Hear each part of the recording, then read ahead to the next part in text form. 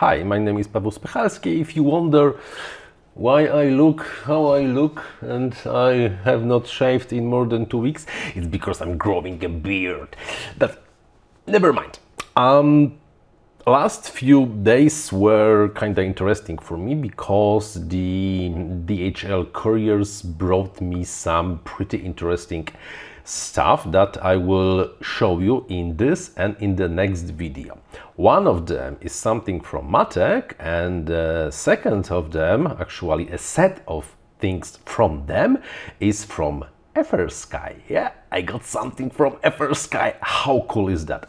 Nevertheless, in this video, we will take a short look at the new VTX from Matek, but it's not the VTX for 5.8 GHz. No. It's something much, I don't want to say better, different. It's 1.3 GHz, or actually 1.2 GHz, somewhere in between. Let's take a look.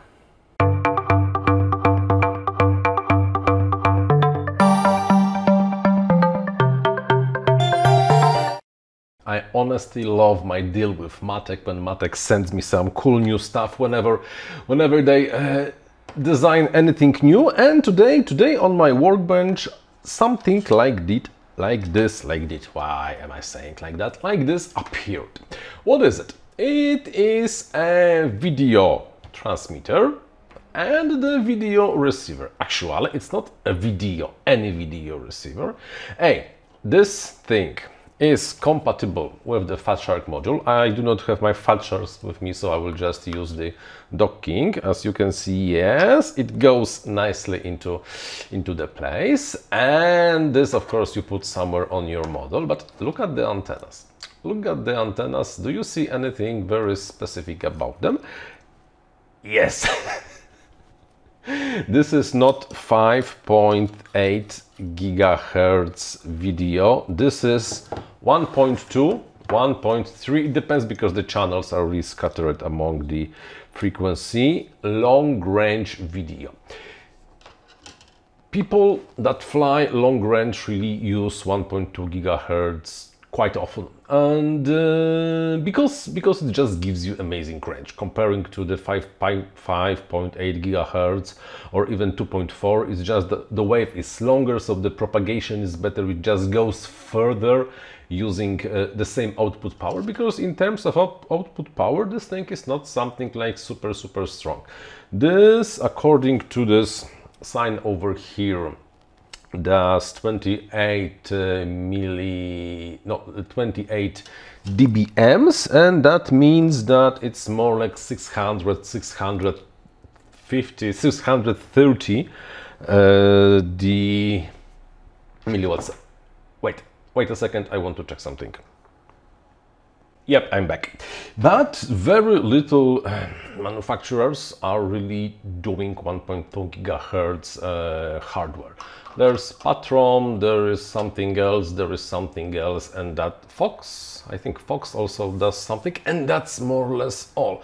Why? Because 1.2 is slightly more problematic than 5.8 gigahertz, because it's closer to GPS frequencies, closer to 900 megahertz. You have to use notches, sometimes it just does not want to work, sometimes it works, so it's slightly more problematic. But if you want to go long range, then really yes, the 1.2 gigahertz is the frequency you really want to do. And especially until recently, until I saw this Matek receiver, I haven't seen a 1.2 gigahertz receiver that fits the goggles. Always you had to like have this something on the mast, and that was not really very convenient. Of course, if you fly with the ground station like I'm planning to start, then yeah, but if not, then well, let's say it's problematic. This one fits perfectly. Let me power this on. Okay, it started, and there is one button, and with the one button I can of course change frequency. You see the LEDs. So it's really simple. There is no possibility to change the output power. There is no possibility to change the band, because it's only one band. You only change the channel, and there are how many channels? 4, 5, 6, 7, 8, 9 HCD. I'm not an expert in 1.3 GHz, so this will have to wait. So yes, what I will want to do with this set.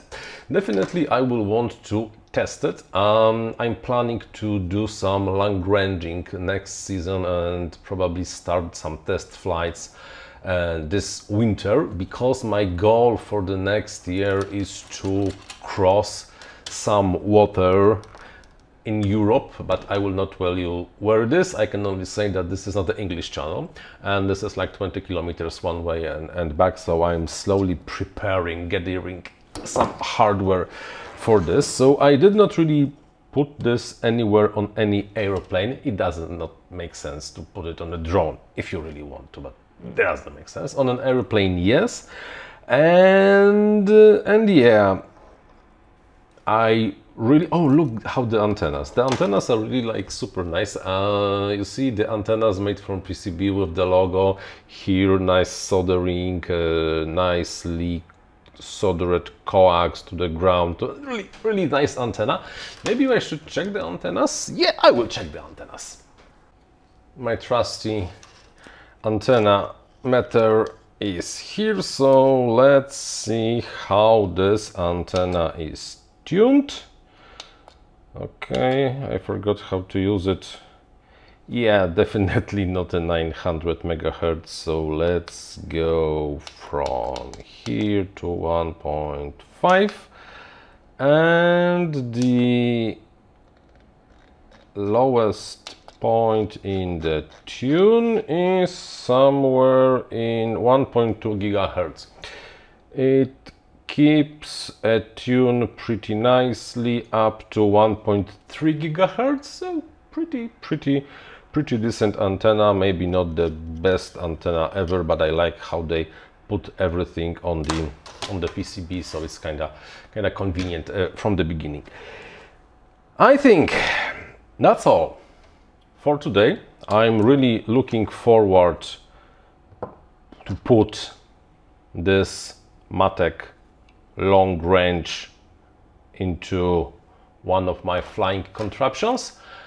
And oh yeah, those are prototypes, pre-sale samples, so you cannot get them yet. I asked the Matek when they will be available, and if I will get the answer before this video is published, I will give the answer in the description of the video. Until the next one, bye bye.